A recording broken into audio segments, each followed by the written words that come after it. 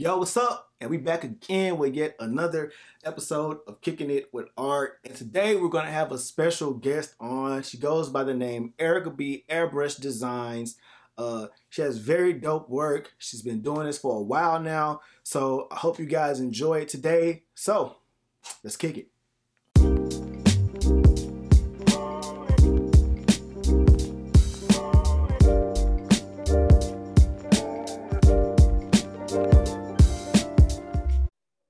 Good.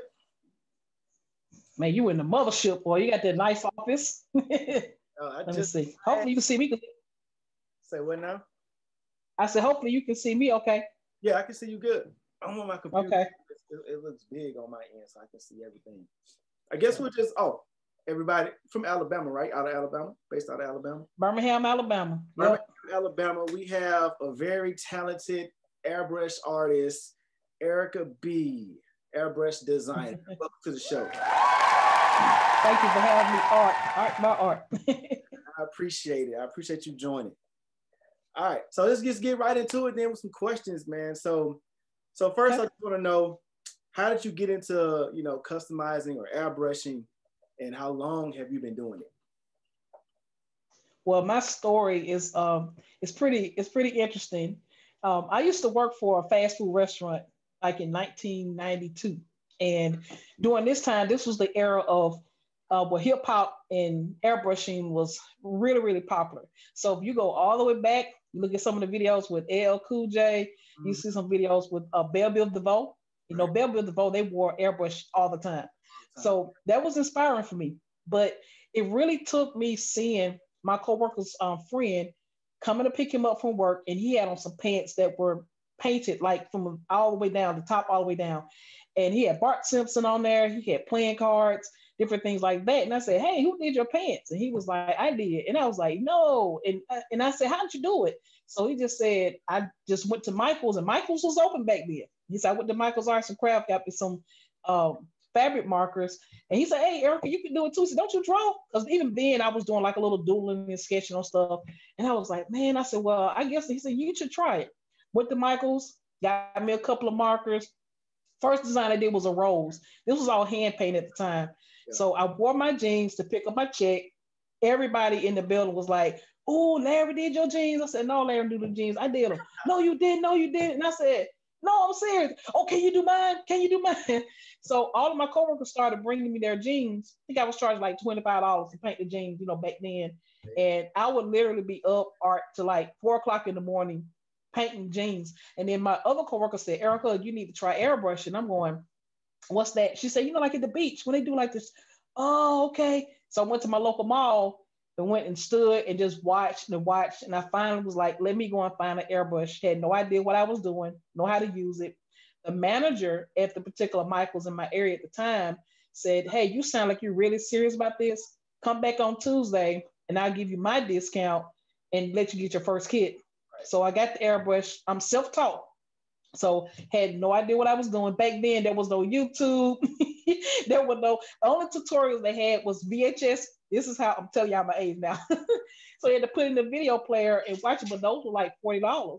So I would go to the library and buy books on airbrushing and just try to emulate the best I could with what I saw. So the summer '92, I started spraying my airbrush with water and started spraying it with paint after that, and just continue to go on and on. Now, as far as customizing, I would say I'm not as, new to it, but I'm still learning, because becoming an airbrush artist is a totally different skill than becoming a sneaker customizer. All the paints that we use now, like Angelus, some of the other brands, there was nowhere to be found, or bought by any of the airbrush artists. Even in this, as big as the industry is, nobody in airbrushing was like hand painting sneakers. Everybody was airbrushing it. Right. But I actually enjoy, doing the customization. So meeting people like you, and there's so many other customizers, I actually enjoy your work, looking at what you do. And then it really was art, football cleats in my area that really had me to start doing the customization part. I've always had my company, Prophetic Airbrush Designs, but people start to ask me, hey, where are the shoes?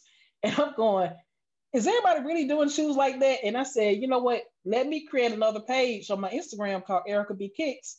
So if people just want to look at custom shoes and custom cleats, they can go there and look at those. So, that's how the customization started. I mean, it's just, and I've been on a couple of sneaker battles too, even Straight up? then. What, live? 2017. No, I haven't done one of those yet. um, a couple of guys on Facebook actually came to me. There was another guy, Remain Stainless Customs, Facebook me a message and said, "Hey, Erica, I think it would be good for this group I'm in." So he puts me in this group message and I'm reading it, and I'm like, "Wait a minute, these guys are gonna be battling about painting shoes." And I told him, I said, "I don't think I need to be in it." He said, "What? No, no, yes you do." He said, "I'm not gonna let you back out of this." And so it ends up being where I was like the only female in the group. And I remember they were talking. They was like, "Well, we need to find a female to go up against Eric." I said, "Why you gotta do that?"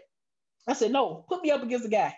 Oh, So I ended up being, actually, I was up against the guy out of Cali, California. And when it came down to the initial battle, he did not perform. He didn't even have his shoes ready. So I was like, oh man, they gave us 2 months. 2 months. So He still wasn't ready. still wasn't ready, man. Oh, He said he forgot. And I was like, oh man. And the thing that was so cool was that the competition debuted on Thanksgiving Day.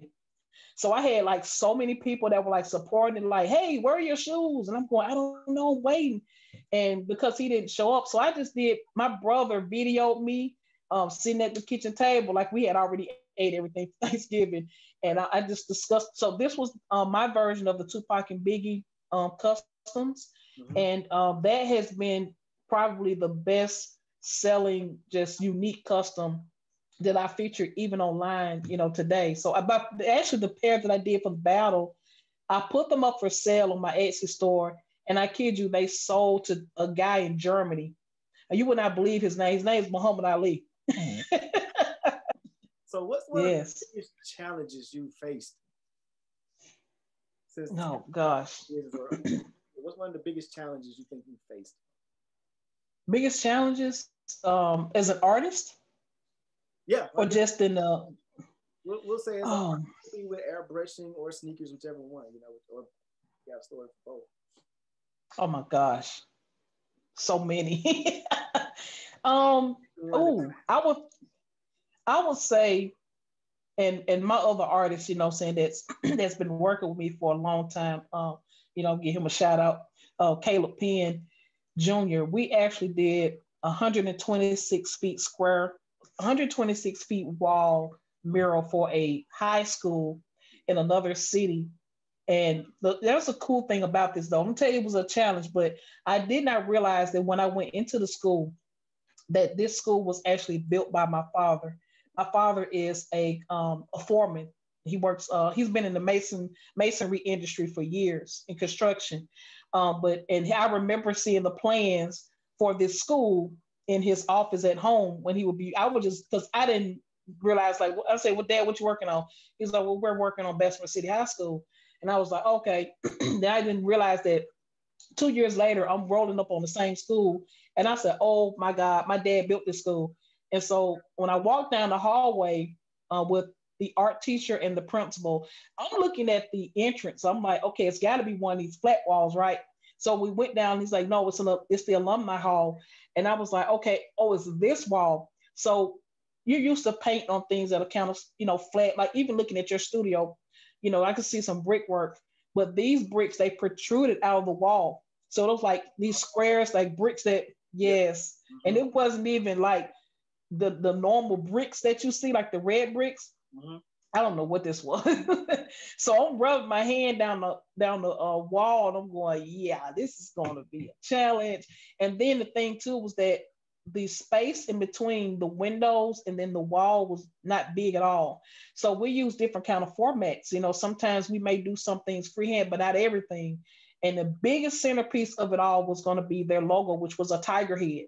Right. And so that right there, that was, and we had, how long? I think we had like 2 weeks to complete this project. Yeah, we wanted a very tight deadline. So I would say that was probably the biggest challenge.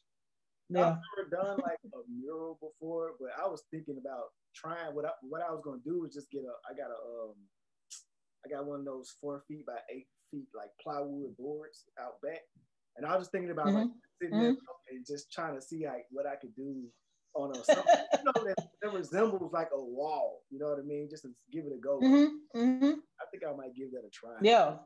Just to see how it goes. Yeah, and that's one thing that's good. Sometimes you just don't know.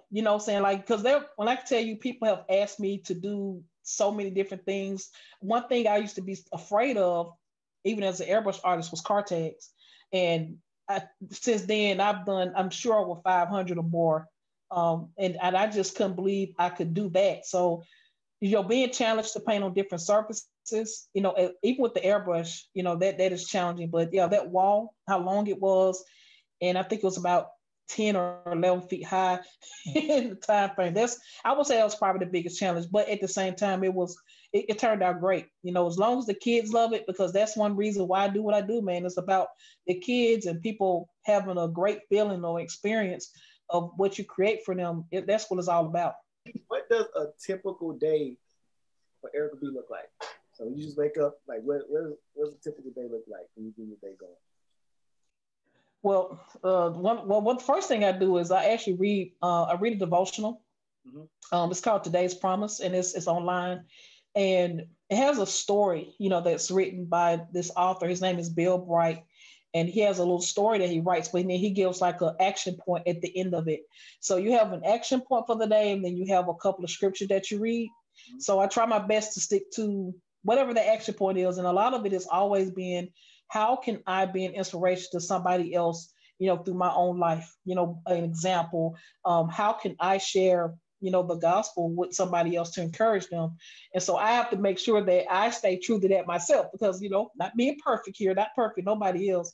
But when I come out that bedroom, boy, my mom, my mom is, because I still with my folks, and my mom, she's like ready to talk, so we're talking, we're having breakfast, and we're having coffee, and, so that's what I really enjoy. My mom is an entrepreneur as well.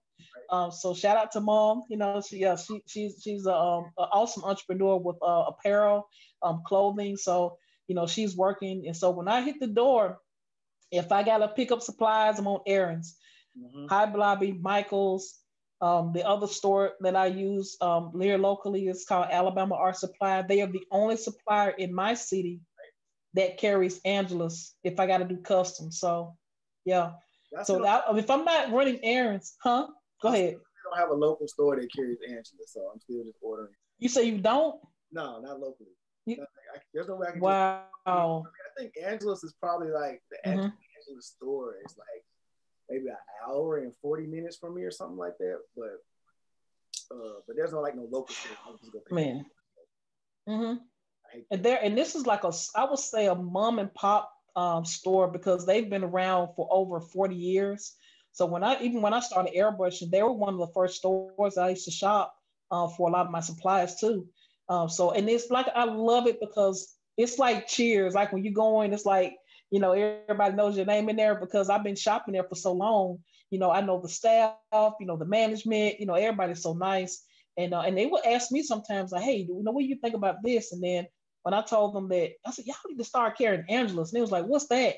And when I came in and I saw the display, I said, oh my God, y'all just don't know how happy I am about this.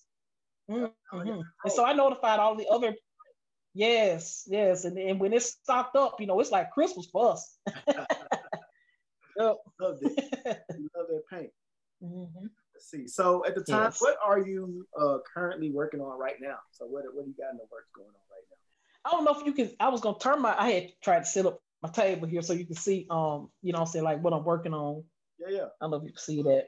Yeah. So I've got a couple of Air Force Ones here I got to do. There's some football cleats. Right. Got a pair of gloves here too, and I actually I got to give a shout out to a good friend of mine, Rebel Threads. Like, she actually cut this sweatshirt for me that I've got to design for a client out of the city. Yeah, man, Rebel Threads is dope. Did they put the hole? Could you see that? Holes there too? Yeah, she did all that. She put the grommets in there, and that's dope. Yep. That's dope. Yep. So I gotta. Yeah, there are certain things that I'm good at, and, but there are certain things I have to hire other people. So what's one of the worst experiences that you've had with a client? The worst. Being in this being in this business for 28 years. I mean, there are some stories, but I think the one that I would say was probably the worst was the one I had about two and a half years ago. This was dealing with a client off my Etsy store, and I had to paint some track spikes. And this is another phase about customizing that a lot of artists may not understand. That once you transition from one surface of shoe, like you saw the Air Force Ones, which is a very popular sneaker that a lot of customizers use, that's an all leather sneaker, and you're not, it's not good to even try to paint the soles. But most of the time you're painting on leather because you're using, Angelus leather paint.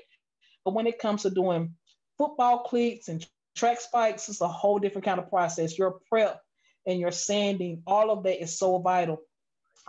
Had never done track spikes, so there were probably over 80 to 100 messages between myself and this one client that was just over the top.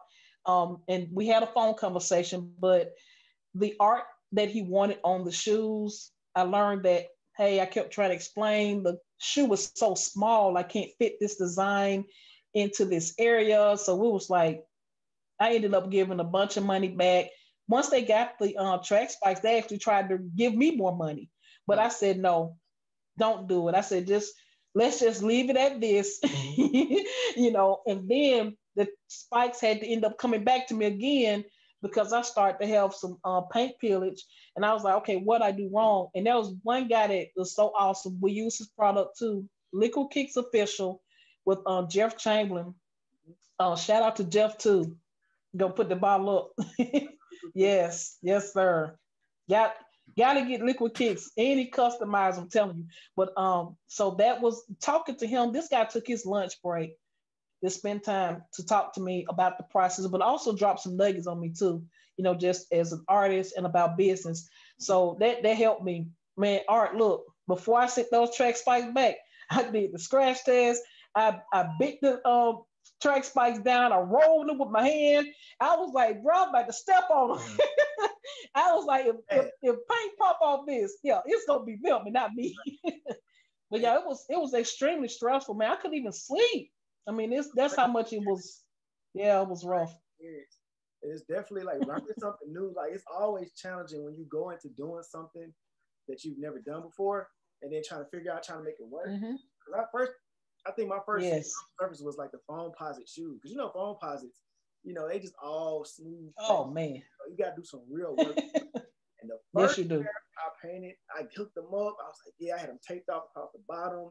I even did I had used Raleigh Restoration. So this was a while ago. I was using restoration scratch resistant process build up. So I got done. Right. Take the tape off, man, and the tape was adhered to the paint. I was like, bro. But I told myself I was never gonna paint foam posits again. But here I am again doing another pair. That's the challenge too. That's what kind of motivates you as a customizer. You know what I'm saying? Like if you really got that drive and if especially if you've seen it done before, it can be done. It's just pushing yourself to learn a new process to complete a project. You know what I'm saying? So that's something that I feel like when you start to step outside the box, as an artist. But there's some limits now. There's some place you just got to stay where you know what you're doing. So I understand about the foam posits. I think I've done a couple pair of those too. Ain't nothing wrong with that. I see that cup too, bro. I need one of them. What's that like? Is that SpongeBob on steroids or something? That was SpongeBob when he had like the inflatable arms. Oh, he had, like, okay. Arms and he had puffed them up, and this is how it looked. Okay. Just like it. I like it. It's cool. I like it. Thank you. So, what are some artists that you admire? Who are some artists that you admire? Man, well, I had a feeling you was gonna ask me that. I'm glad you asked me that. Shoot, straight up, man. Dez Customs. Dez is a versatile artist. He a beast. I mean, because he paints on everything. Everything. Yeah, that guy's amazing, man. I mean, because even watching him during the pandemic, where we see that sports was delayed, and I follow him too because I love the way he paints on football cleats. But then to see how he was using his art to do murals, in a lot of cities that, where a lot of protesting was going on, and some of the windows, some of the stores were boarded up, and just him being one of the creators to be able to go out and put positive messages on the boarded up stores, that was definitely inspirational for me. Mm-hmm. So, Dez is one. Dez is one, but I would say because I got two different fields that I work in, but on the airbrush side, man, I hope you follow this lady, the airbrush goddess. Oh my God. Woo. Jeez, man. Yes, Lord have mercy. Hey, I told her I gotta fly up there and see you just to get some lessons on, just how to get better at portraits. I mean, because man, just hands down, she one of the best, when it comes to airbrushing portraits and stuff. The decision it takes the airbrush to get those yes in details, to get those. Because I mean, I use yes. airbrush, but it's nothing compared to how like real airbrush artists use. Right. It's just, and another guy I know, I think his name Jabo Airbrush, and I don't know if you know him. I'll send you his Instagram, but he does. I think I saw you post something. He does like some of the tiniest details like that I've ever seen on the air. Like, I'll send it to you again. Y'all. So, what's your proudest work to this day?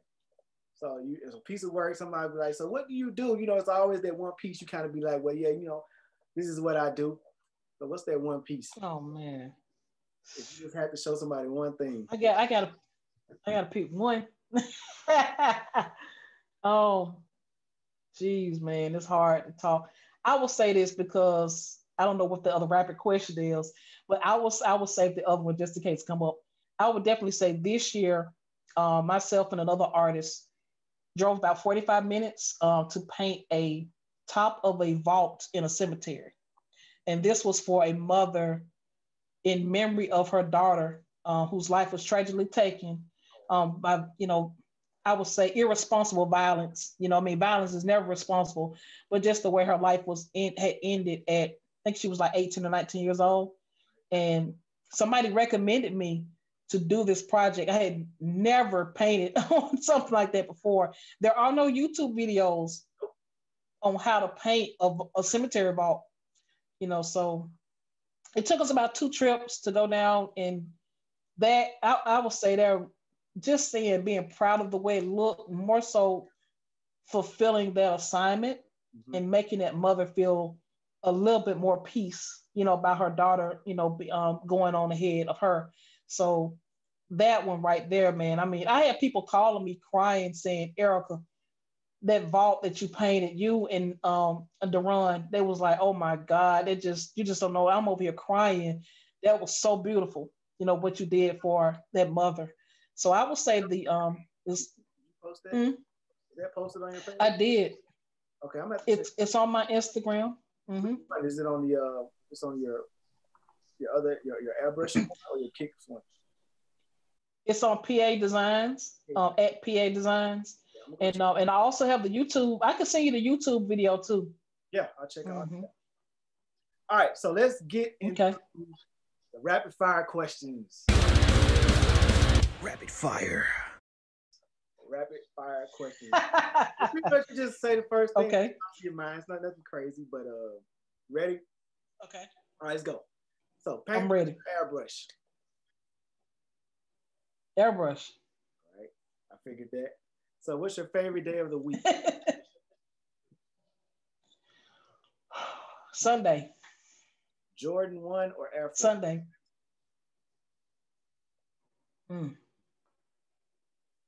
Air Force 1. Favorite color to paint with? Blue. Apple or Android? Oh my God. Android, because I Android all my life. I still ain't ventured over to Apple yet. I come over to the dark side, man, the Apple side. I know. I keep trying to do. I can't do it yet, man. I don't know. So, Marvel or DC? Oh shoot, Marvel. X. Absolutely. Only my nephew got me on like that. Yeah, man, Batman was like my favorite. You know what I'm saying? Like of hero of all times, but it just Marvel, of course, the past 11 years with all their movies, they just kind of took over, man. Like, Oh yeah. so yeah, Marvel. Yes, yes. So movies or TV shows. Movies. Yeah, movies. You got a favorite movie that you just can one of your go-tos? Man, my all-time favorite movie. Even if it come on TV, I will watch it through the commercials. Big with Tom Hanks. I don't know why I love that movie. I've seen that movie. Yes, I love that movie. Yeah, I'm gonna go watch that again. Yeah, choice though. Tom Hanks. It's my all-time favorite. Classic. All right, so basketball or football?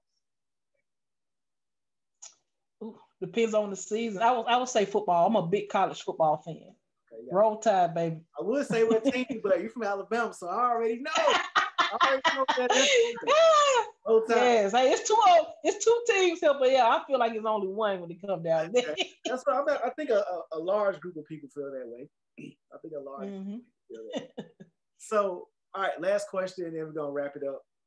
Where do you see your business going in the future? Oh, in the future? Well, we got plans. We got plans to expand. A lot of it will have something to do with my brand for Erica B. And it's going to be influential. I'll say that because we're still working on some plans. So definitely expand. And the market is what we're going to be doing. It is going to be influential. And we look forward to reaching out to a lot of new artists that are coming up, young people. That's good. That's always a lane for teaching new people. When I started airbrushing, nobody would really want to tell you anything. My first mentor he passed away. He was from California too. He passed away it's been almost 2 months now. And I was so hurt, like when I found out, that he passed, because he was the first person that really would just tell me a lot of the ins and outs about airbrushing, So yeah, Ruben Fierro, he was one of the greats, awesome airbrush artist, but an awesome guy too. Awesome. Well, I appreciate you for joining me. Go ahead and let everybody know your Instagrams and your Facebooks and all that, so they can go and check you out. Okay. Yes, cool. So yeah, follow me, check me out on my airbrush page, which is called @PA Designs. That's P as in Apple, A as in Paul Designs. And then if you want to check out my custom footwear, check me out on Instagram at Erica B Kicks. It's just like my name. I don't know if you can see my shirt. Like Erica B Kicks. Yeah, spelled just like that. On Facebook, there are 2 pages. There's the one for the airbrush. It's called Prophetic Airbrush Designs. And then there's also a secondary page for me, Erica B Airbrush Designer. Yep, so that's how you can follow us. Oh, cool. I appreciate you for joining me. I enjoyed it, man. I thank you so much for the opportunity. Thank you. I'm just trying to do something new and see how it works out. You're doing great. Thank you. Yeah, you're doing great. I love it. I appreciate you. Yep. Thank you for joining me, and I'll get up with you soon. All right. Have a good one. Thank you. Yeah. You too. Bye. All right, cool. I hope you guys enjoyed that. I sure did. A lot of great stuff going on with Erica B. She's been a long-time supporter of myself and my work, always showing love wherever is needed, and I appreciate her for that. Make sure you go and follow her on all her social media platforms. Make sure you guys like this video, subscribe. Make sure you guys follow me on Instagram and follow me on Twitter just for updates on everything that is art by art. I appreciate you guys. Thank you.